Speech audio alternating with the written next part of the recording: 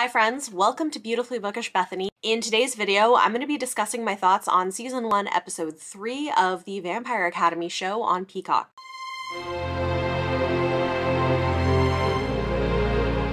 Episode 3 is titled Death Watch, aka the episode where this starts to feel a little bit like The Handmaid's Tale. I can't be the only one who got Handmaid's Tale vibes from this episode. The way that they're choosing to handle the communes of Dampier women is very much giving me Handmaid's Tale vibes. It's interesting because in the books, at least based on book 1, and I'll reiterate what I said in earlier videos, I have read book 1 of Vampire Academy, I have not continued with the series, and I read the spin-off series. But from what I know, the communes in the books with Dampier women do not include this element of them being forced to procreate with vampires with no choice given as to whether they say yes or no if they are not guardians. In the books, some of them are blood whores, but it seems to be a choice for the purposes of survival financially, not something that the government is forcing them into doing. And so there's a lot of pretty horrific stuff as a result that we're seeing here, with women being handpicked specifically to breed with other people. It's a lot, and it seems strange to me that the Dampiers, who are physically so strong and capable, would just give in to this way. I feel like we need a little more explanation as to why this is even allowed to continue. The way that the books had it set up, based on what I read, made a lot more sense to me than what they're doing here, but it makes me wonder if they're trying to sort of capitalize on the popularity of something like The Handmaid's Tale to just throw it in there. This is also the episode where I start having some questions about the costuming choices. It's a little strange, right? We have these Dampier women from the communes who look like they're dressing from the 1930s or 40s, and then we have vampire royalty literally wearing ruffs, full Victorian suits, top hats, and then you contrast that with the Dampier guardians who are wearing, you know, sportswear and crop tops. I just feel like the costuming decisions in this show are kind of all over the place and a little bit bizarre. The first episode, I was saying I was liking the costuming, I was liking a lot of the visuals, and I think for some of those party scenes early on, I did feel that way. But the further we get into the show, the more there are some things that I'm like, this seems strange. Why would this be? It's such a strange mashup of time periods and looks, and it doesn't always make a ton of sense. Speaking of the Dampier women, this is where we start to really explore Rose's mommy issues. And again, this is different at least from what we see in the first book in the Vampire Academy series.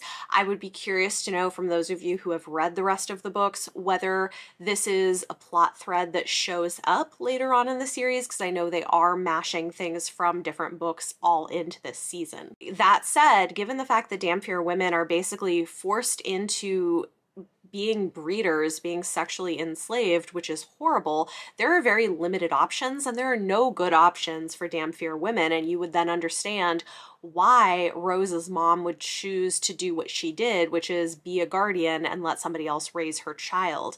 Rose has zero compassion for this, which I have a hard time buying. Like, I understand that she is hurt and angry, and I hope that we get some kind of an arc where she can understand where her mom is coming from, and maybe it makes sense. She's 18, she's hurt, she feels abandoned, but I also feel like you could have some level of empathy for the situation your mother was in, even if you don't like the choices she made.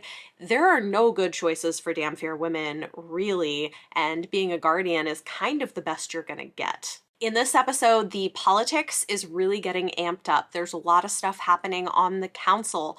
They're wanting to make a lot of sweeping changes that could be really harmful. And we get the introduction, or should I say reintroduction for those who didn't catch it, of Tatiana.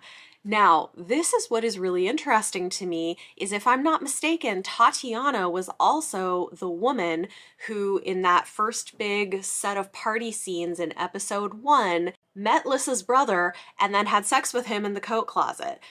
I know I talked about this in my review of episode 1, that, you know, seeing some of that gave us this hint of what we were going to get in later episodes.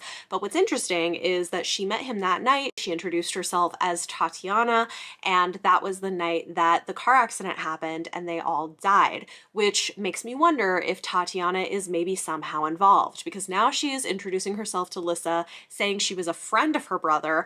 How good of a friend were you when you had met him that one night right before they all died? She is clearly trying to make something happen for herself politically, and I have a lot of questions about her past and her loyalties and what exactly she's up to. One other thing that stood out to me in this episode that I had noticed in previous episodes but I don't think I had said is I wasn't expecting some of the goriness of certain moments in this. They're so different from the rest of the show and I wasn't expecting it. Like, there's this moment where Christian gets a jaw in a box and it's pretty grotesque, and other moments where we've seen close-ups of these like dead bodies, and I don't know what it is, but it's weird to me. I'm like, that doesn't feel like what this show is about. It feels like excessive gore for the vibe I'm getting from the show. So I just think it's an interesting choice to have some of those grosser elements introduced. I mean, it's fine, but it just feels a little strange to me. This is the episode where we find out that specializing in spirit is blasphemy, that it does exist, but it's something that's really been hidden over time. And, you know, there are maybe some other people who also specialized in spirit who have been hidden away. Again, I feel like we're really getting this push into things about female autonomy, feels like what it is, because it's mostly female characters. So we have the Dampier women, all the Handmaid's Tale type stuff going on there. On the other side, we've got the vampires who specialize in spirit, who are sort of sent away. God knows what they do to them. Electric shock therapy, maybe, I think is mentioned somewhere. And it's interesting because both of these things mirror different issues that have largely affected women at different points in history or in kind of the public ideas of dystopian futures. So there's a lot to unpack. There's a lot going on here. This episode, we're seeing a lot of Jesse Zeklos, who is such a creep. I kind of hate him. I feel like he's supposed to be one of those villains you love to hate. And as we'll talk about in the video for episode 4, the show is trying to complicate his character a little bit. How effective it is remains to be seen, but he is a creep for sure. There is a moment that makes me wonder if he's the one controlling the Psyhounds, these kind of big rabid dogs, where they kind of run at him and he's like, no, not me, I'm not the one you want. And we know that they respond to vampire commands. Is he the one who controlled the Psyhounds and sent them to go and attack the priest or whatever? Is he in on it? There are other moments as well that make you wonder, is he on the side of the Strigoi? Is he kind of the plant on the inside? And I feel like that's what we're supposed to wonder. So a lot of questions about Jesse. Don't really like him very much, but I think he works pretty effectively as a villain that you're going to love to hate. The last thing I want to mention about this episode is we're seeing Rose and Dimitri start to get closer to each other, and I think that is going to continue with the show. You know, who's surprised? But there's a lot of these moments between them. They're building up tension, they're talking to each other more, they're spending more time together, so we are getting this slow burn development of what will eventually be a relationship. Again, it is a bit of an issue because we do have a power dynamic. While I really appreciate that the showrunners made the choice to have Rose be 18 instead of a minor, because gross, that did not hold up well in the books, we do still have this power dynamic issue where he is older, he is in a position of power over her, and so that, you know, raises some questions about whether they are on an equal playing field when it comes to a romantic relationship. That said, this feels more like the kinds of questions we see in a lot of media, and so it's something I'm less deeply bothered by, and I like the fact that they chose to make some changes to the portrayal in the show. So how am I feeling about Vampire Academy at this point? I am continuing to enjoy it. There are some choices that I'm side-eyeing a little bit. However, I am the kind of person where a few strange decisions don't ruin something for me. I'm still having a pretty good time. I still think we're getting a lot of those sort of CW vibes. There is a lot going on. maybe a little too much. I think perhaps there are a few too many plot threads and machinations and things going on in this show to follow.